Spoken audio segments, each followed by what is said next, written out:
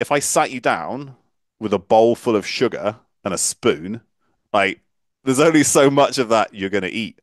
But right, I caramelize that and I put it on top of some popcorn and I add a little bit of salt, and all of a sudden it's magic. Where are we at with sugar? Is it good? Is it bad? Is there a time and place? Should we get rid of it altogether? What's the evidence say about sugar right now? A lot of people could focus on reducing their sugar intake, but in reality, when they do that, they're just decreasing their intake of hyper-palatable, nutrient-poor, calorie-dense foods. Right? I'm just going to say that again and again and again because I think that's where most of this leads. Hyper-palatable foods are essentially this trifecta, usually of processed fats, processed carbohydrates, um, and some combination of salty and sweet in differing amounts. But if it's a Dorito, it's more salty, but there's a little bit of sugar in there. And if it's popcorn, then it's like sweet, but there's a little bit of salty in there.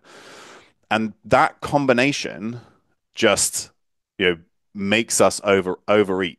There are scientists who perfect this amount where like once you pop, you can't stop, right?